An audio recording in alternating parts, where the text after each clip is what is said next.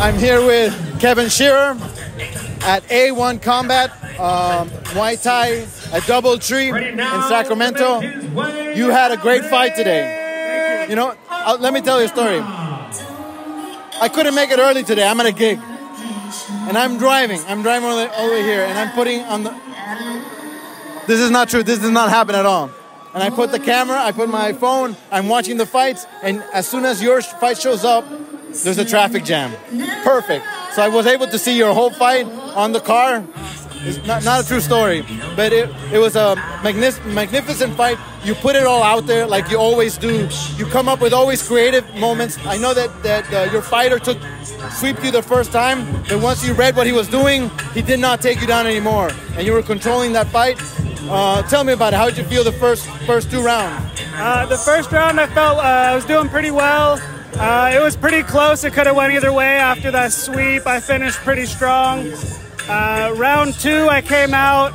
I felt like it was going pretty even back and forth. I had my moments. I finished the round pretty strong. I think I may have pushed on the gas a little harder than I wanted to. He made me really fight hard. I came out round three. He hit me with some nice body shots, a couple push kicks. After that, you know, I thought I was fighting off pretty well in the corner. I got the 8.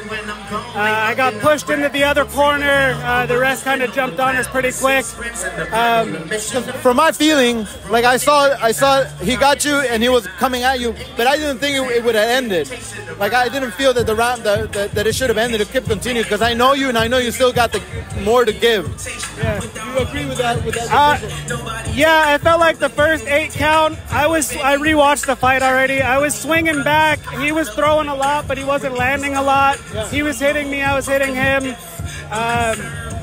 I want to go out on my shield, right? So it's always kind of shitty when the ref has to jump in and stop it. I understand they're for the safety of the fighter, but I feel like I really like to push when people are pushing on me. That's when I like to work some elbows. I like to get in the clinch and make it real dirty.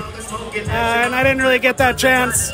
Yeah, because you did land elbows. You were coming at him. There were moments where he didn't even see them coming and you were landing at them. Yeah. I walked him into a couple. I had him in the clinch. I got a nice little spinning back elbow in the second. It was good. I pushed real hard. I gave it everything I had. He seemed like he still had a little gas left in the tank. So that's how it went. So Kevin, what's next for you? I know you're going to come back. I know you're going to rewrite everything, what you learned today, and rewrite what you need to rewrite and work on what you need to work. But what's next for you after this? Yeah, well, I'm going to write another program for when I go back to teach tomorrow morning at the Resistance. And then in a couple weeks, I'm going to be going to Thailand again to do a nice little camp. And then when I come back, maybe I can get on an A1 card, you know, April, May, June, somewhere around there. We'll see how it goes. Perfect. You're going to Thailand? That's amazing, man. Yeah, you're going to learn a lot. Yeah. Definitely. You're gonna vlog it or what? Yeah, I'll take some videos. I'm gonna do some instructionals.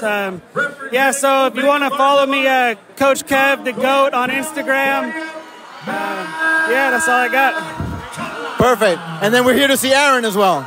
Yes, sir. Aaron's coming up in 2 more fights. He's the main event here. His hometown, Sacramento. Everyone showed out, so I'm super excited for that. Perfect. Yeah, we wish the best for Aaron. Kevin, thank you so much.